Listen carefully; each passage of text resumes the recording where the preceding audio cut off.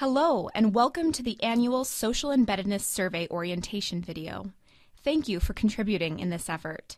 Our purpose is to capture and measure the extent to which ASU is truly delivering on its commitment to be fundamentally responsible for the economic, social, cultural, and overall health of the communities we serve. Your role. As the designated point of contact for your unit, you are responsible for logging into this portal regularly to manage the data collection for community-engaged courses and programs in your unit. This means that you will complete one survey for each social embeddedness program or course in your college or unit, or delegate someone else in your unit to complete the survey for a particular course or program. Ensure that programs and courses submitted last year are updated or inactivated as appropriate. Review all surveys and approve them by the deadline. Helpful tip. Before beginning, it is advisable to compile a list of all programs and courses in your unit which may be considered socially embedded, as well as the coordinator or instructor for each. If you have questions about what qualifies as socially embedded, check out our fact page at community.asu.edu/annual-survey/FAQ.php. Logging into the Survey Management Portal. To access the survey, go to community.asu.edu/annual-survey. Once logged in, you will see a list of courses and programs that were submitted last year. Programs are listed below the courses in this portal. Review each one by clicking on the Update button. How to inactivate a course or program that was not offered during fiscal year 15. If this course or program did not exist between July last year and June of this year, you should indicate that it was inactive. Simply select Inactive from the drop-down menu, scroll to the bottom of the page, and click Update. How to update a course or program survey. If you have enough information about a course or program to update the survey yourself, and you know the program was active last fiscal year, simply click Update next to the program in your Survey Management Portal.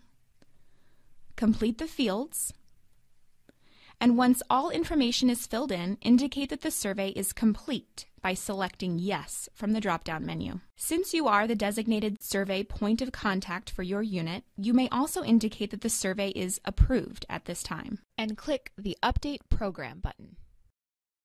If you have missed a required field, you will not be permitted to submit the survey. Follow this process for each course or program in the list. You will receive an email with the completed information as record of each completed survey. How to delegate a survey. More than likely, you will not have all of the information for all the courses and programs in your unit. As the survey point of contact, you may choose to delegate someone else to complete each survey on your behalf. To do this, simply type their email address under Delegate Email Address at the top of any survey. Add any information that you can. If this is a new program or course, you will need to, at minimum, type in the name of the course or program and the department it resides in. Click Submit Survey. The delegate will receive an email explaining how and why they have been elected to complete the survey. Once the delegate has indicated the survey is complete, you will receive an email notifying you to go in and approve the submission.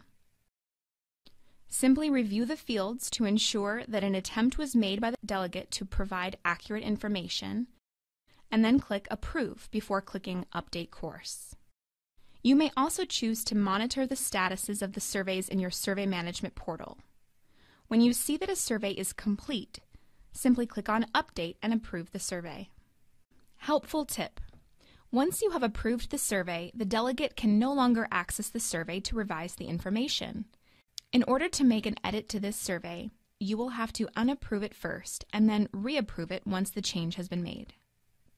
How to add a new course or program. It is possible that new courses and programs have been developed since last year's survey. As such, you will not find them listed in your Survey Management Portal. To add them, simply click on Add New Course or Add New Program, and you will get a blank survey to fill out from scratch. If you don't know much about the new course or program and need to delegate it, follow the same steps. Add the delegate's email address, add the department,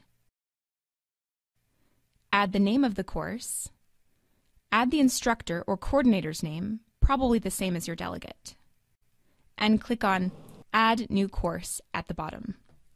The delegate will be notified to complete the survey on your behalf.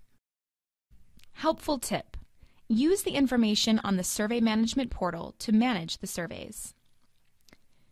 After delegating the survey, you will notice that the program or course you just delegated now has the delegate's name and the status of the survey listed in the Management Portal page.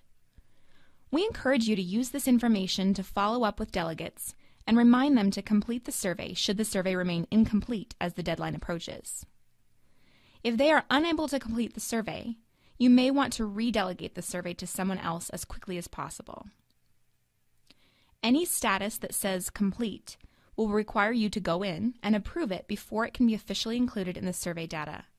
Before the deadline, all surveys should either be inactive or approved.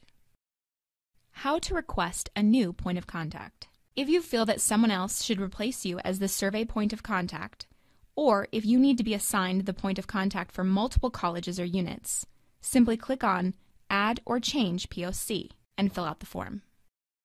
If you have questions, check out our fact page at community.asu.edu/annual-survey/FAQ.php or email us at community@asu.edu. Thank you for taking the time and effort to help us gather this important information. We look forward to recognizing your college or unit for its exceptional responsiveness to the needs of our communities.